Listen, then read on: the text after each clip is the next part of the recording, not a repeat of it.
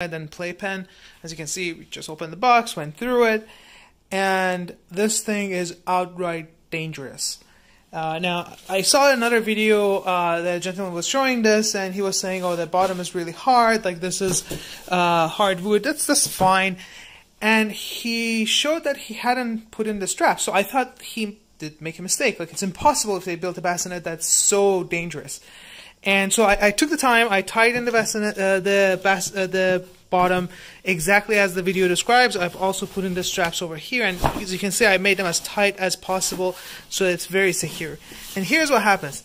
If you put a little bit of pressure on one side, and look at this, it completely tilts. And I don't know how visible this is, but the baby can go from one side to the other, tilt to the side, and choke. It is extremely dangerous.